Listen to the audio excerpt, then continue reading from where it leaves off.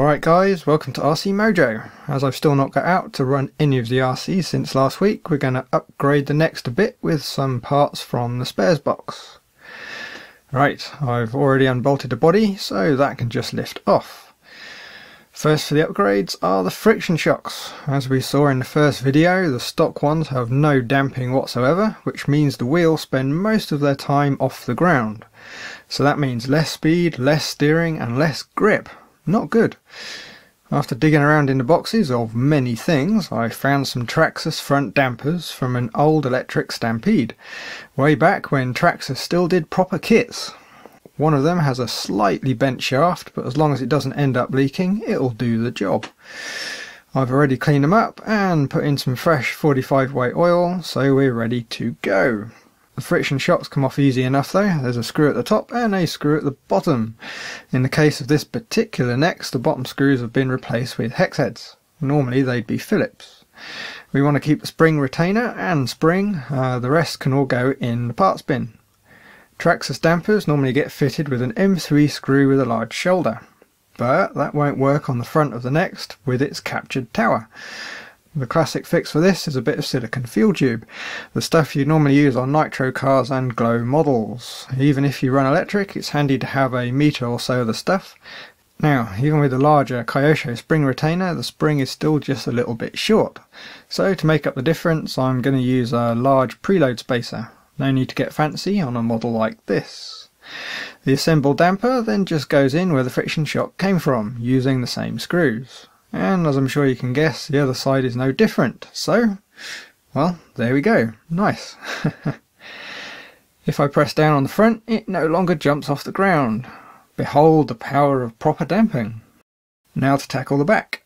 It's worth noting the front and rear Kyosho springs aren't the same. The rears are far, far stiffer.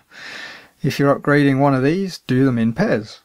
Just as before, all the screws come out. We only want to keep the springs and retainers from the shocks. I'm going to use the large preload spacers again, but I'm thinking they might not be needed, as the rear springs are a bit longer too. Of course, both the dampers are fitted with the 4 screws we removed. Must admit, I kinda missed the big red shocks. They did look a bit different.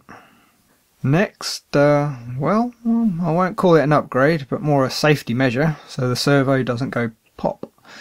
The Kyosho servo saver. The kit would normally come with one, but this eBay example didn't.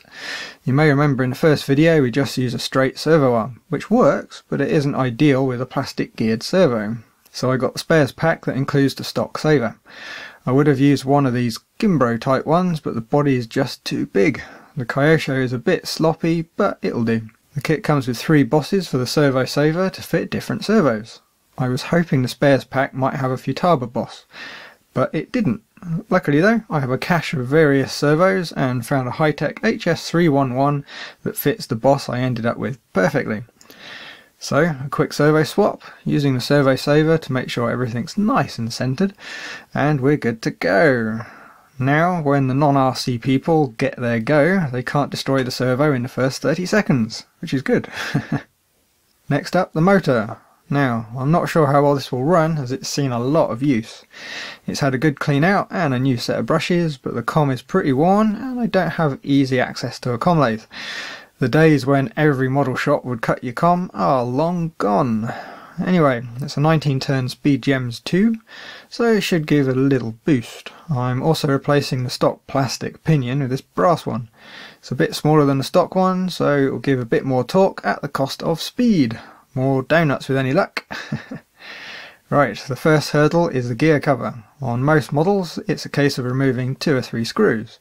Kyosho, however, I thought it was a good idea to use clips. Clips that are all but impossible to, well, unclip. I got it off in the end though, but wow, what a pain. The motor drops out after removing the usual pair of screws. The hole in the motor mount is big enough that the pinion fits through, so you don't have to pry it off first. The brass pinion is quite a bit smaller than stock one. Hopefully it will reach the spur. New motor in, screws in, pinion on, and nope, doesn't fit. Not a problem though, there's plenty of meat on the motor mount, so I just elongated the holes a little with a file. Only 0.5 mm or so on each. With the mesh set, we can hook up the wires, clip the cover back on and refit the wheel. The body might as well get fitted too. Of course we'll need a battery to test, good old NiCad. Still need to work out a better method of fitting that front panel. Magnets still seem like the best bet. Right, radio on, buggy is on, and it works. Sounds a bit rough, but that's the new brushes catching on the old comm. They'll wear in a bit after a couple of minutes of steady running. Can't wait to see how it runs. I'd love to give it a test, but it's raining, and it's set to be raining during every bit of time I might have to try it. Never mind though, something about good things and waiting comes to mind. So yeah, the Nexxt is coming along nicely. We'll have to look into the bodywork soon, bit of paint maybe, but that's not for today. Hope you enjoyed the video. If you did, well, I'm sure you know where this is going. Yep, please hit that like button and subscribe. Thanks for watching. Bye.